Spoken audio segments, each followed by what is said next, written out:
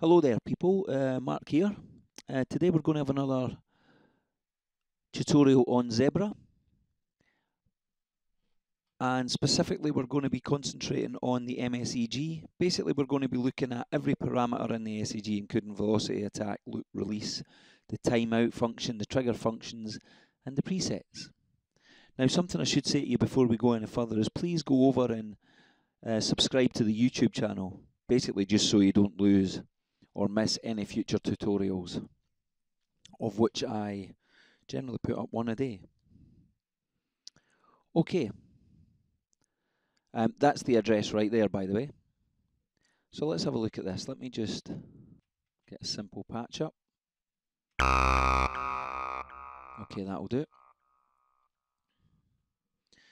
Now, what we have here is the MSEG, multi-stage, multi-segment envelope generator, whatever you want to call it. There's 4 of them. And these 4 MSEGs can all and are all independent of each other. So what that means is you could have all 4 of them controlling the same, say controlling the tuning via the matrix here.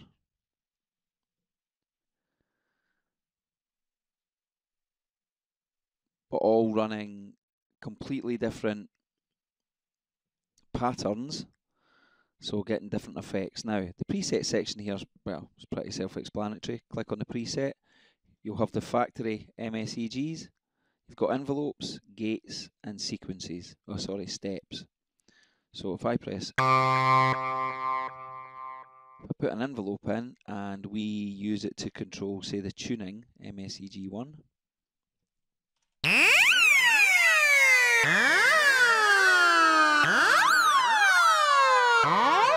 Now that's it doing that on seconds. I'll explain this in a moment.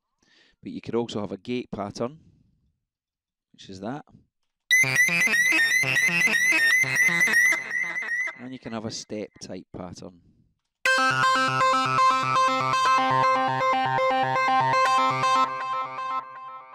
And anything else you can think of.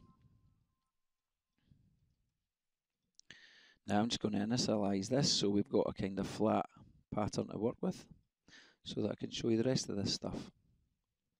So what we also have over here is our time unit. Now anyone who's been into production for any amount of time will understand what this means. 16ths basically means that it's going to run at 16 speed. 8s, 8, quarters, quarter notes, and seconds. So if I run this at 16ths,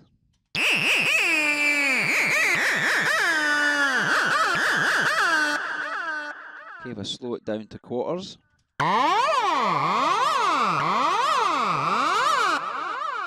you can see it's slower, and notes is slower still.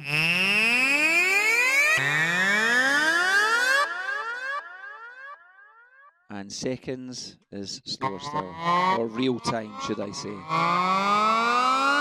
which is probably a bit slower. Basically the 16ths, the quarters and the notes, they are all tempo matched, whereas seconds isn't, it's real time. So the next thing to look at is this section here. Now velocity, it basically means that if we have an envelope, as you can see it's got a high velocity there and a low velocity here. So depending on the setting of this velocity, you will hear a different type of sound. Now let me just try and make this a bit easier to see or to hear by doing this.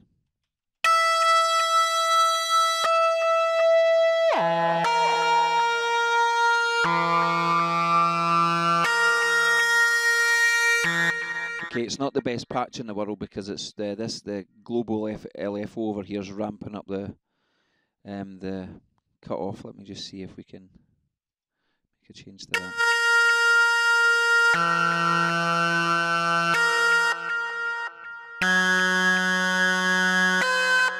Let me find the better patch to do this with. Okay, so just on this initialized patch, you'll hear it. So I've got the MSEG controlling the volume. We've got a velocity of high and low here, and we've got the velocity turned up here full positive. So as you can hear, when it hits the low velocity there, So if I do that the opposite, it should be the opposite. This high one should be low and the low one should be high.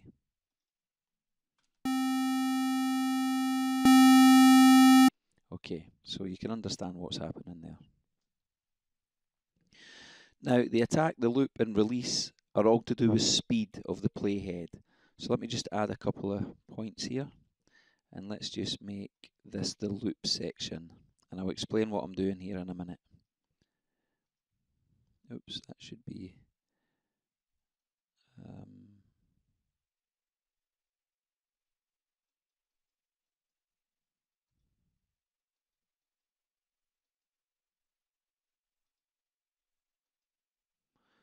Okay, so we've got a little loop there now. So if I play it on quarters, but increase or decrease the attack, that will affect the speed of the playhead before the loop section. So just watch this.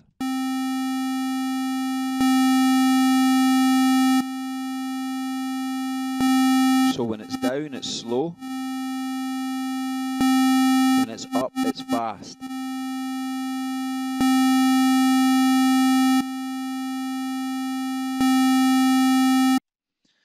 The loop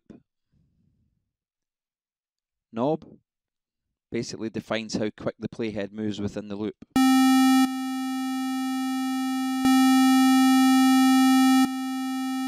So watch it. Fast, slow.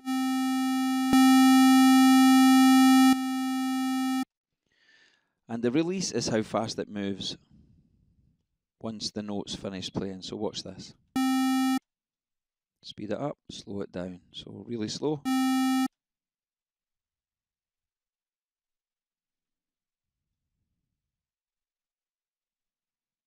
Speeding up.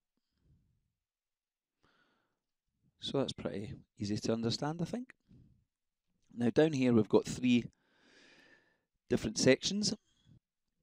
These are called the editor switches. This is the editor page here. This first one is called single, this one is called shift, and this one is called draw. Single will allow you to move a handle, but without moving any of the other ones. So if I move this one, no matter what I do, it doesn't move that one, it doesn't move that one. Can't affect it. Shift, which is this one, means that when I move this, everything to the right will shift. There you go.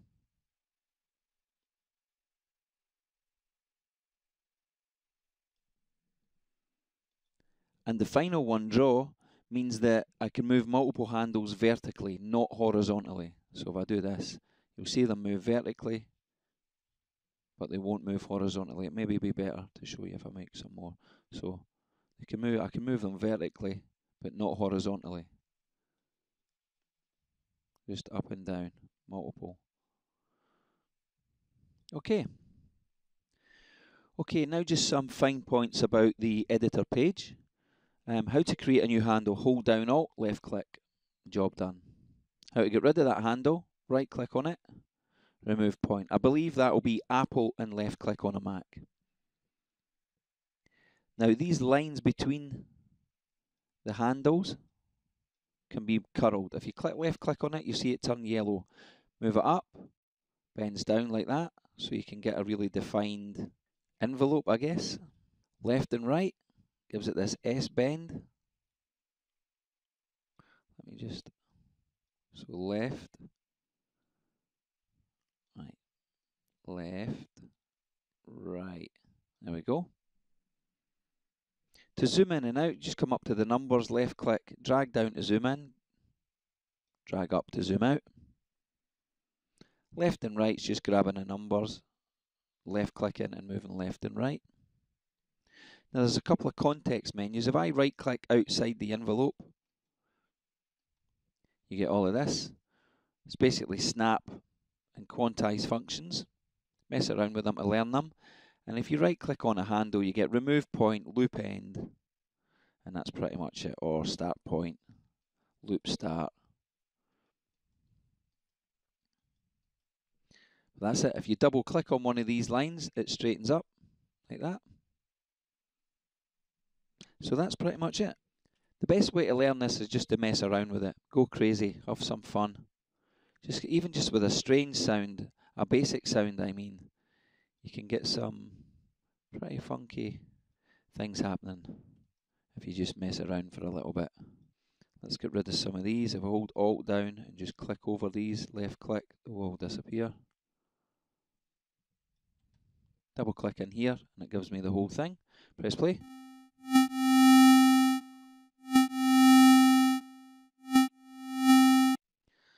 So you can start just messing around, get all kinds of weird rhythmic stuff going on. It's just a case of adventure, really.